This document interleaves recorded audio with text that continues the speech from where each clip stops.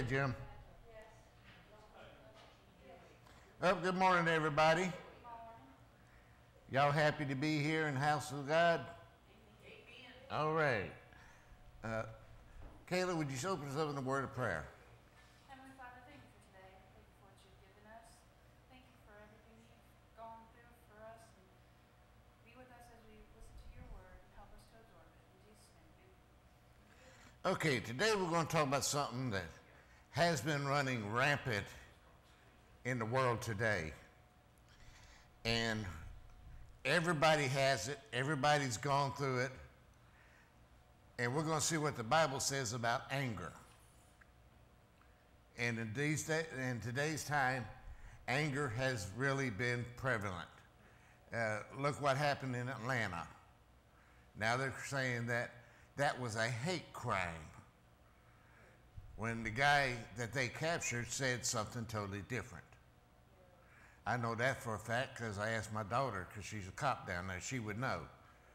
He was telling us he did it because of another reason, not because he was angry at the Asians, but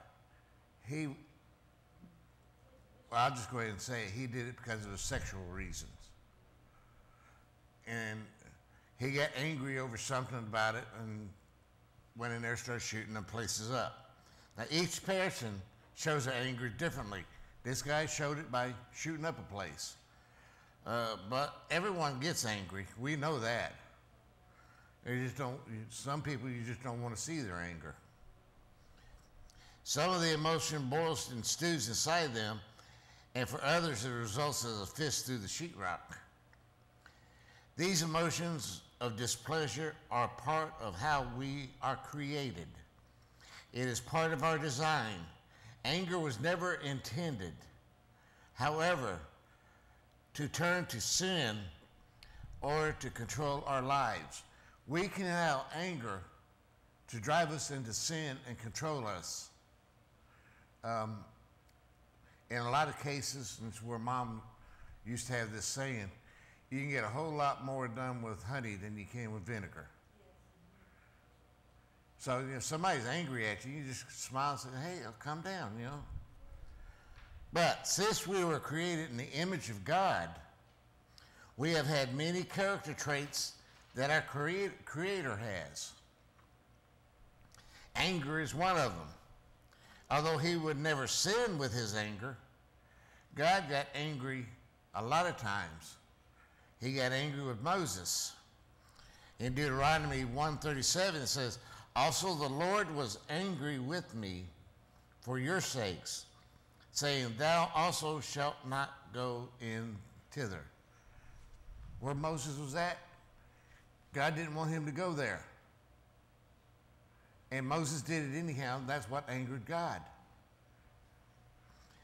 He got angry at the people of Israel many times, including at Mount Horeb. In Deuteronomy 9:8, he says, also the Horeb ye provoked the Lord to wrath,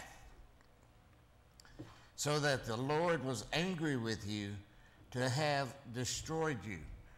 God was angry at them for what they did on that mountain. And in 2 Kings 17:18, it goes, therefore the Lord was very angry with Israel. Now that's something unusual, for God to be angry at Israel, because Israel's his chosen people. Although our children are our chosen people, and sometimes we get angry at them. The people of Israel was God's children.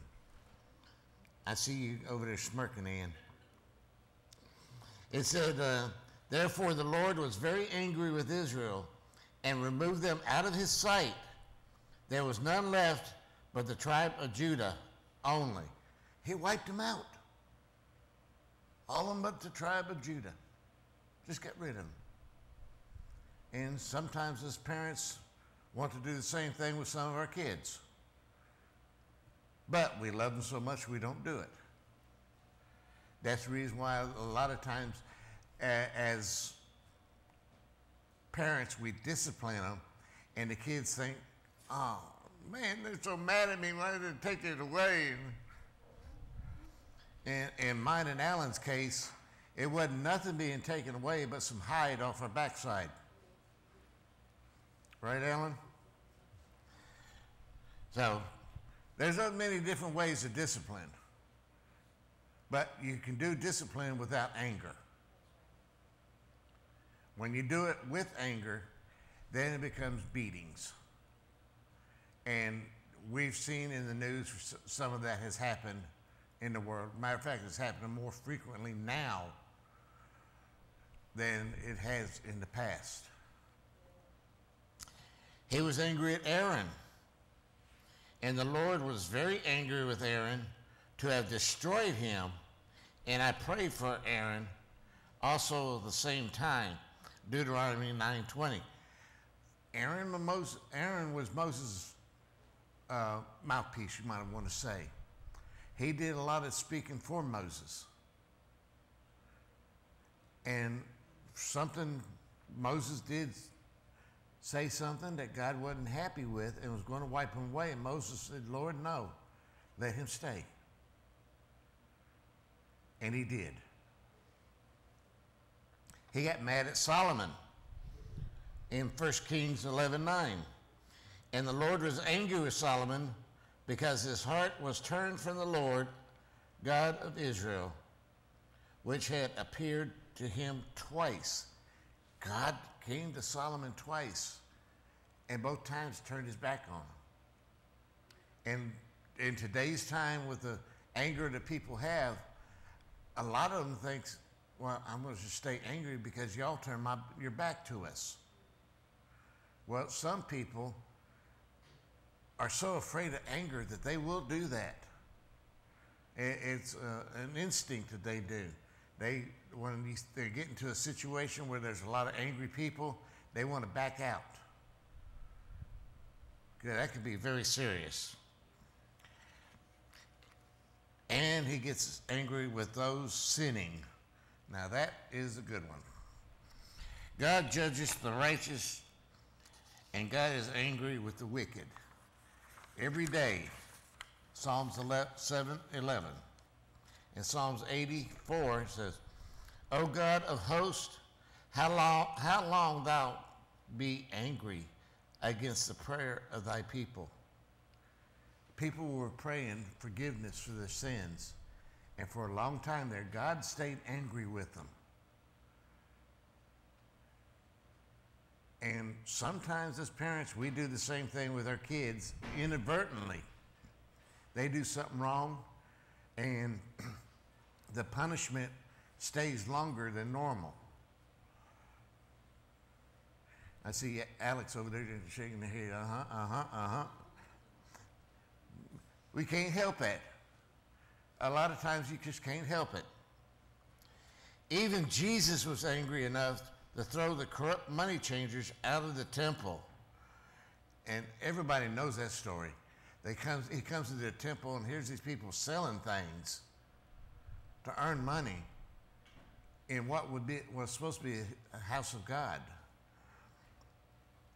And when he had made a scourge of some small cords, he drove them out of the temple, and the sheep and the oxen, and poured out the changers' money and overthrew the tables. He just went on through there like a tirade, flipping the tables over, knocking the money off, shooting the goats and the oxen out of there. And they asked him, what are you doing this for? And he told them, what's that on the coins? And they said, Julius Caesar. And he told them, render unto Caesar what is Caesar, but render unto God what is God's. God's chosen men also got angry. And we know that. Moses, one of the men most used by God.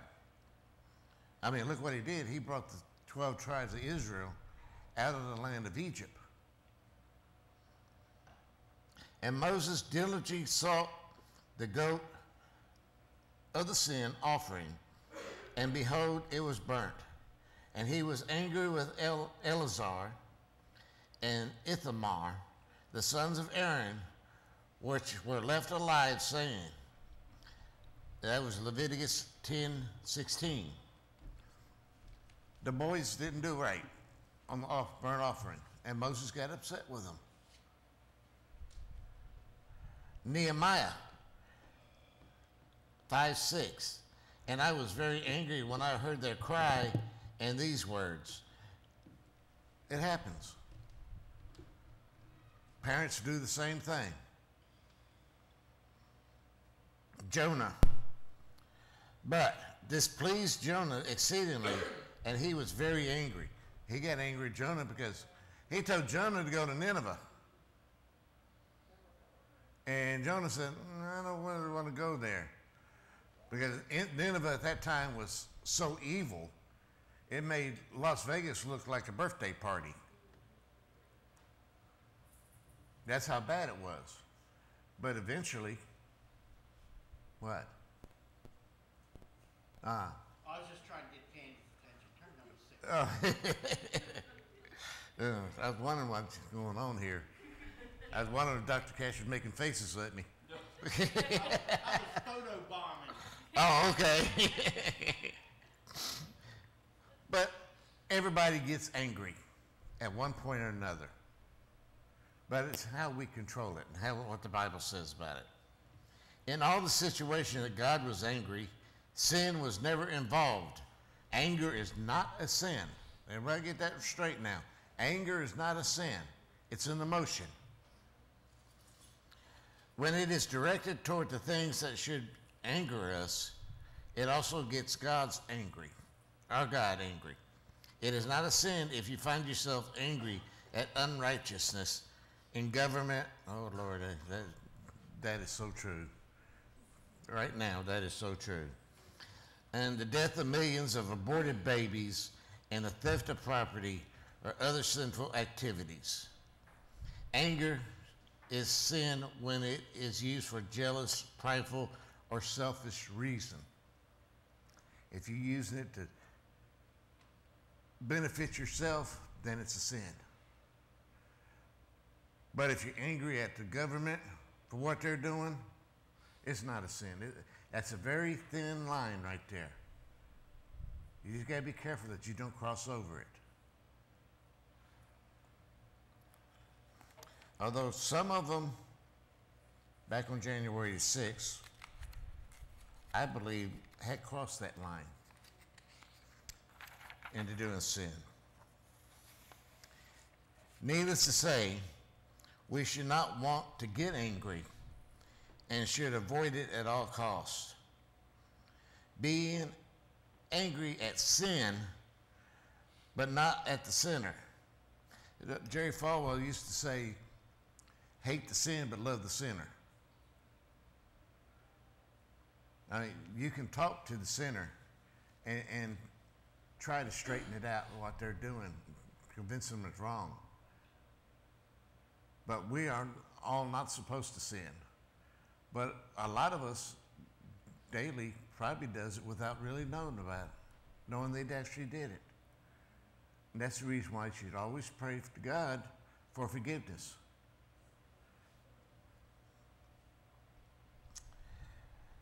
It should be the last measure of handling a situation. Some biblical reasons for not getting angry are: remember that God was angry with you, but he turned his anger away from you and forgave you. God will always forgive you. No matter what you do, God will forgive you. The problem is, in this day and time, man will not. They will carry the grudge on, and the more they carry it, the angrier they get. If you have trusted Christ as your Savior, think of all the times he forgave and forgot about your transgressions against him. If he can turn his anger away from you, he certainly does not have to. Cannot we forgive and forget what the person has done to us? Are you not glad that you did not receive what was due to you for your sin against the Creator? because of our sin, he could have wiped us all out and started all over. He knew when he made the world and made man and all, he knew what was going to happen. But the first sin did not happen here on earth. It happened in heaven with Lucifer. Now, he could have done away with him and wiped out the world and then started all over, but he didn't. And in that day thou shalt say, O Lord, I will praise thee, though thou wast angry with me, and thine anger is turned away, and thou comfortest me. Isaiah 12:1. In Ephesians 4:32 it says, and be ye kind to one another, tender-hearted, forgiving one another, even as God, for Christ's sake, has forgiven you. Somebody crossed your path, made you angry, but now you need to forgive them. As they used to say when I was younger, forgive and forget. This day and time, they don't forgive, and they definitely don't forget. I mean, yes, we remember what happened on 9/11. That angered the whole country. But we got to remember what happened on that day. What was the cause of it? And in anger, we retaliated. And now, some of them are retaliating against us or retaliating against them. Where does it end? One side gets angry at the other, attacks them, and then back and forth, back and forth. That carries on and on. And it can go down through generations. And as an example, the world famous feud between the Hatfields and the McCoys. That lasted for generations. All because one of them said something bad about the other.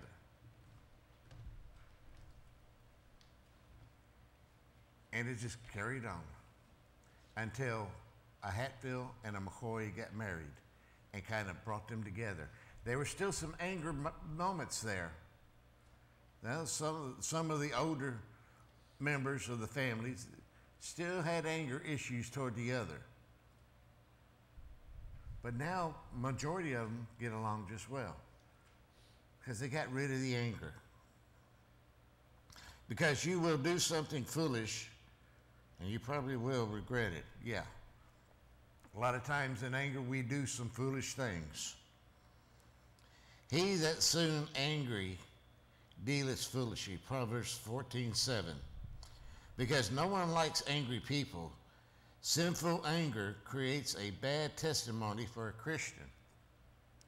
And that's where that fine line I was talking about earlier comes in at. Where the anger versus the sin part of anger. In Proverbs 14:17 it says, and a man of wicked devices is hated.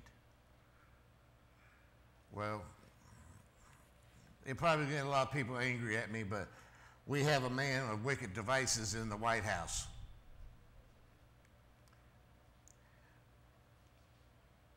And these people are blind to it. A lot of people get so angry they're blind to what's going on around them. Because no one wants to be near angry people. It is better to dwell in the wilderness than with a contentious and an angry woman. I'm not sure if I should address that one too much.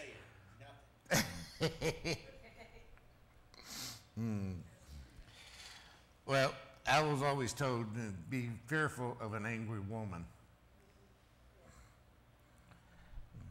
I am quite sure that no one wants to live in the same house with an angry man either. Yeah, well, some women don't, because in this day and time, the angry man beats on the woman. And in some cases, the woman is so fearful of the man that she will not call the cops on him. She'll make excuses. Oh, I fell down the steps, or I ran into the door. They come up with stories like that. Unless you actually see them fall down the steps or get hit by the door. I mean, I've tried going into a house and got smacked by the door. It doesn't feel good. But some of these women, they do find the strength to go and tell somebody about it. Although it happened to my sister one time, and if it wasn't for my mom, I'd probably be in jail right now, because the guy was beating on my sister. And I come flying into the driveway and locked the brakes up through the yard and tore up the yard. And I jumped out of the car heading for the door, and Mom stopped me because I was going to rip his head off. Then I found out I didn't need to. My sister already did. Because no one should be friends with angry people, God commands us not to be. He knows that anger can spread from them to you. Anger is like a disease. Might as well say it's similar to the coronavirus. There is a cure to it, and that's prayer. But it'll spread like a disease. And as an example, it started with one person on January 6th. One person, anger toward the elections, fired everybody up. And now the FBI is looking for hundreds of people to bring them to court for what they did. They were wrong for what they did, but I can understand where they were coming from. Things like that happen on a daily basis. You just got to learn to control your anger. For a long time there, I had a very bad temper, didn't I, Kayla? I mean, I was really bad with it. I ended up calling it the Incredible Hulk syndrome, because I would get so mad that I could move just about anything. And it got me in trouble. It got me in trouble a lot of times. But I learned to control it with God's help. I'm going to say this one last verse, and then we'll finish the rest of this up next week. But it says, make no friendship with an angry man, and with a furious man thou shalt not go. Proverbs 22:24. They don't want you to make friends with an angry man who won't get over with it. If you can talk him down and get him to see straight and get rid of the anger, then you can make friends with him. But if he won't calm down and continues on, see you later. God don't want you to make friends with him. Because why? Like I said earlier, it's like a disease. It'll spread and keep on spreading. So we're going to stop right there and finish up the rest of this next week. So let's go to the Lord in prayer. Our dear most gracious Heavenly Father, thank you for this lesson. And Lord, thank you that we are learning how to control our anger, Lord. And Lord, I just pray that whoever's seeing this and hearing this, that if they are angry about something, that they will learn from what I'm saying. I ask all that in Jesus' name. Amen.